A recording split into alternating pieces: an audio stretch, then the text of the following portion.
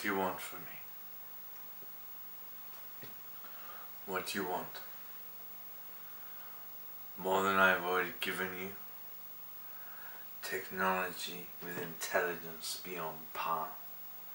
Food affordable, pretty much ubiquitously within the realms of cohesive government, working for the benefit of man.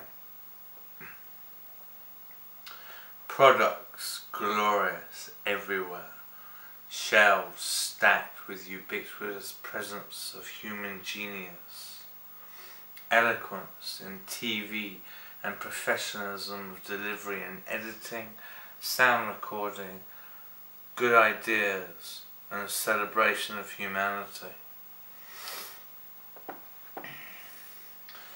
And yet we come to this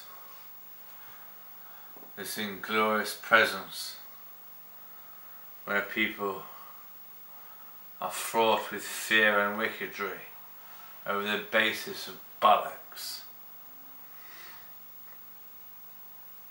And it is in that we have to readdress the conundrum of existence and sanity before we all go tits up in a binary biscuit of absolute hurrah.